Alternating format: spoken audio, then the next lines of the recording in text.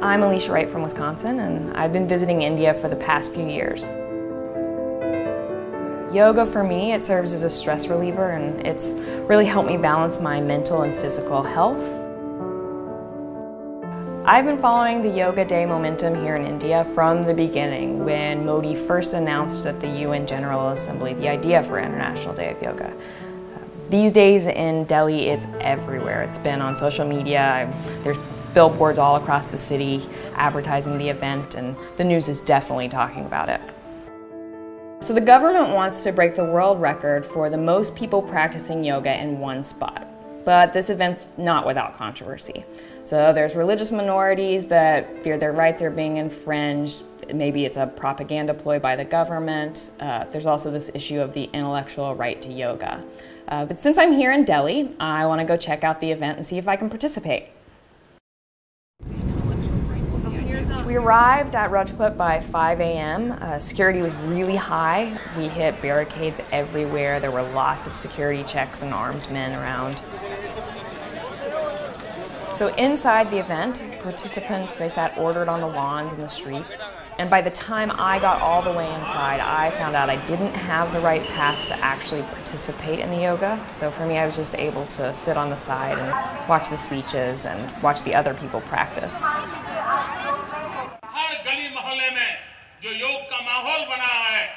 Prime Minister Modi gave a speech about how yoga can unite people, and after that he actually came forward to participate in yoga.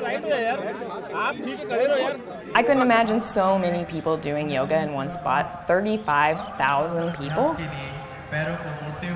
For such a crowd, though, it was pretty well organized. There were large LCD screens that lined the way, so anyone could see the yoga poses that were being performed and follow along.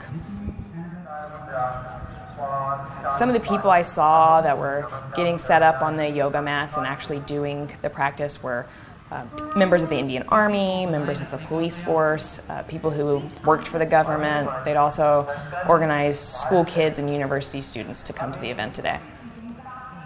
The entire road leading up to the president's palace and the lawns beside it were just filled with yogis.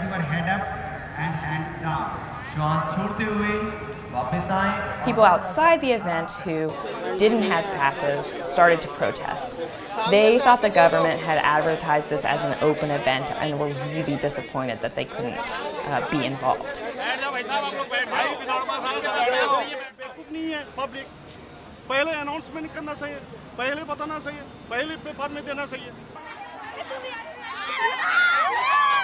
The yoga practice was over in about a half hour. People were really excited about the day.